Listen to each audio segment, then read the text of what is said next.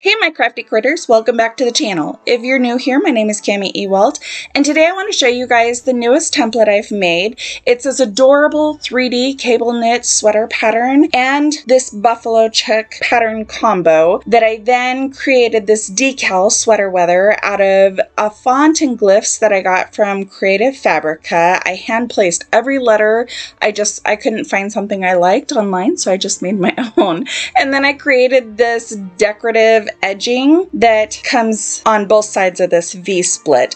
All of these components are available on my website in one file, so definitely check it out, and I will leave all the rest of the products that I use in this video down in the description. So let's get into it. We're starting with a 20-ounce skinny straight tumbler from Makerflow Crafts that I have sanded and washed. I did not base paint it. I then cut the template out of just some scrap 651 vinyl that I only use for this kind of stuff, and I wrapped it around the cup, making sure that it's lined up exactly where it needs to be, and then I secured it at the top with a little piece of transfer tape.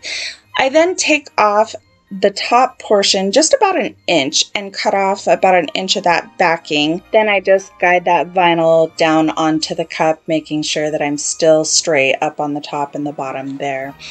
And then I'm going to flip it over, and with my squeegee, I'm going to be pushing down on the front of this transfer tape as the backing is it just kind of gradually comes off on its own. It's pretty magical. But we're smoothing this vinyl down onto the cup to ensure that we don't trap any bubbles in there. So as soon as that comes all the way across the other side, I'm going to just really press down that transfer tape and vinyl, making sure it's good and secure.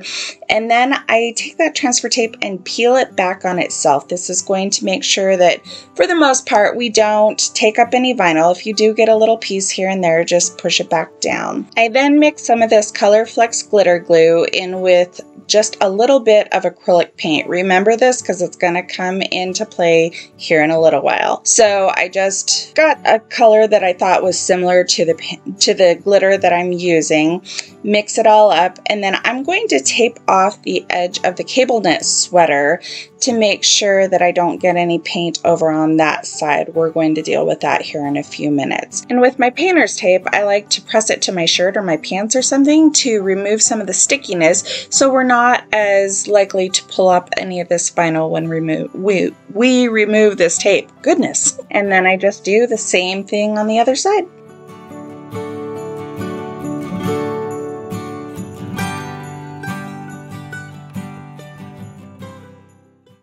And I went ahead and marked the squares just to keep myself straight and take off all of the squares that coordinate with the color that I'm working on. So right now I'm working on red, put down some paint, come over it with this beautiful holographic red from Grateful Glitters. It's called Thin Red Line.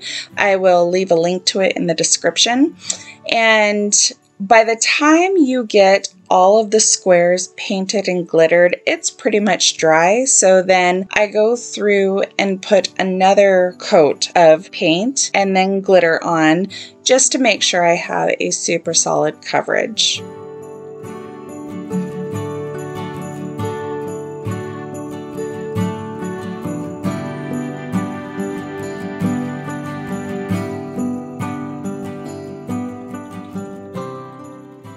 I then am going to use another bit of this Color Flex glitter glue mixed with some red acrylic paint with just a little dab of black to make it kind of darker. And we're going to put this under a 50-50 mix of the Thin Red Line glitter and the black, which is Starry Night, also from Grateful Glitters. And this is going to be our mid color of our buffalo check.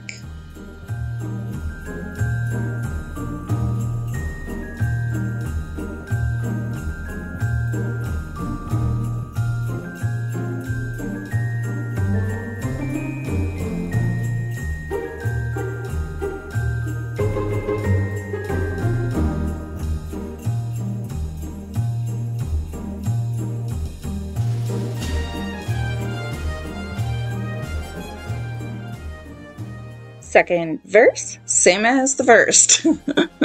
And the second. So this is obviously very repetitive, but you just come through, and I am mixing another little dab of Colorflex glitter glue with just straight black acrylic paint this time. And I'm going to put this under just the pure Starry Night glitters.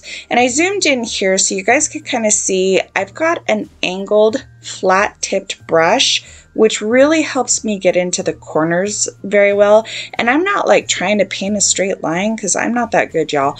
I am just kind of setting my brush down and pulling away from the edge of that glitter just to make sure that I've got a little dab of glue and paint there. But I don't even pretend to be able to draw a straight line. So this really helps me. So I hope it helps somebody else too.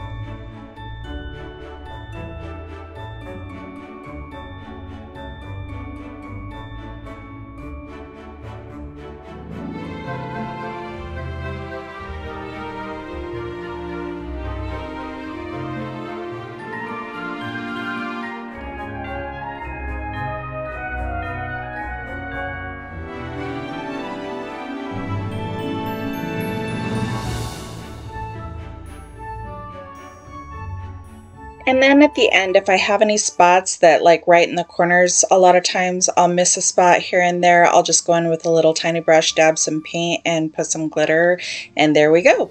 So then I take my tape off, and you want to do this kind of carefully because as you can see here, I just pulled off a piece of a vinyl, but no problem. I just took it off with my tweezers and put it right back where it goes. And now for the magic part.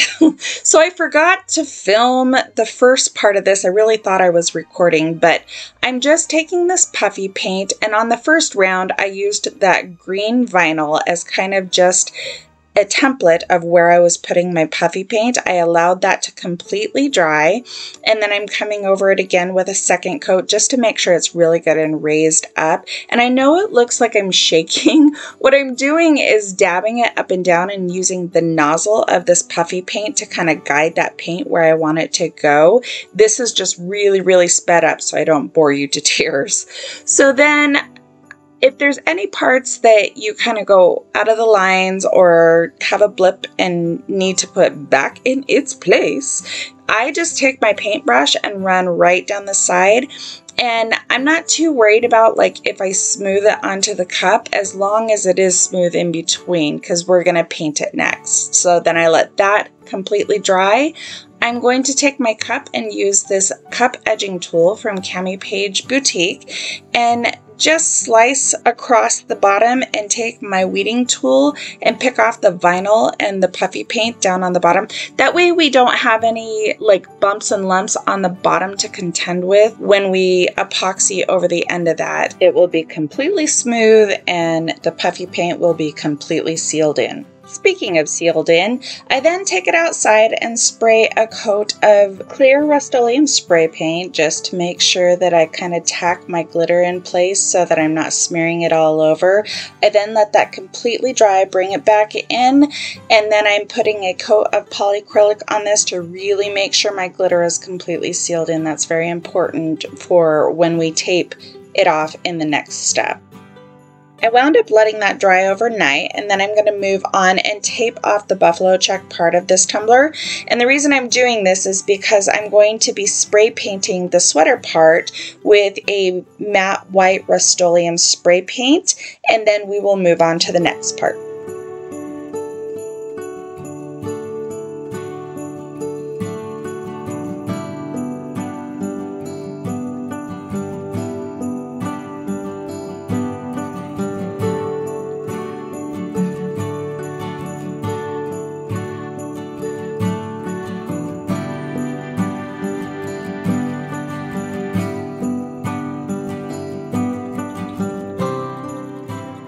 And once I spray painted, I come back in and I just immediately start taking off the tape. So this is where things went horribly wrong. When I'm pulling up this other side, I start to notice that it's bringing up the paint and the glitter, and I'm so bummed. I reached out to the company and they feel like with this Colorflex glue, acrylic paint is not the best option. They do have another paint that you can tint this glue with, but then I just recoated it and re-glittered it and resealed it and let it completely dry in between each of those and moved on. I was really worried that you were going to be able to see all of this underneath the epoxy, but it actually turned out totally fine. I then mixed up about 20 milliliters of Artistry Fast Set epoxy. I only wound up using about 10 milliliters though. And I just used my finger to carefully go along the edge of that buffalo check and in all of these ridges and crevices. And then I'm going to use Snow White from Grateful Glitters for the white part. I'm going to pop it on my turner, and because this is fast set, I can get back to this in about an hour. I then went in with a second coat of about 30 milliliters, and I wound up coating the entire tumbler, the buffalo check and the sweater part. I then let that cure for about 6 hours, and I did one more coat. I just wanted to make sure that I had everything good and sealed in. And then I cut this decorative edging and the offset of the decal words that I did in this beautiful holographic Starlight brushed silver vinyl I got off of Amazon. You guys, the prismatic effects of this vinyl are stinking gorgeous. Look at the sheet of it on the table there.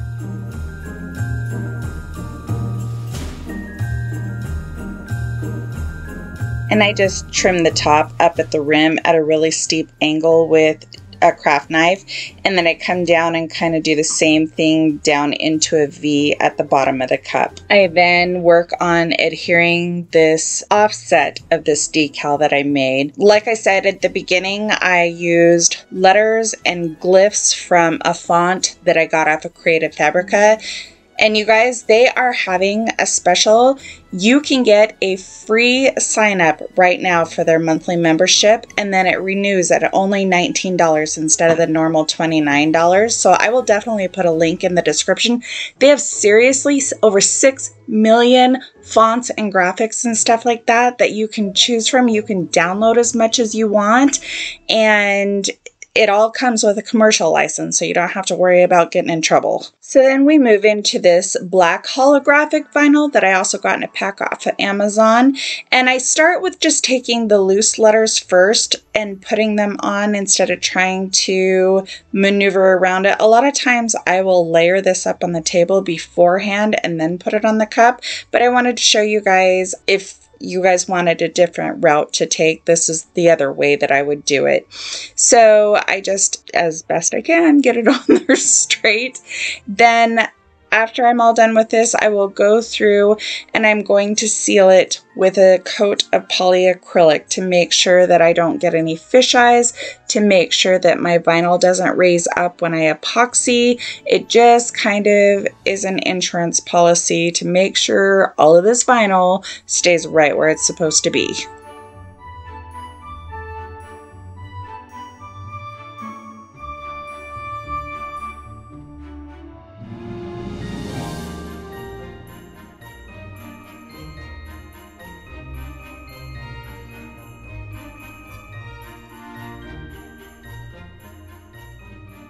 After this polyacrylic dries, then I go in with one of 2 final coats of epoxy.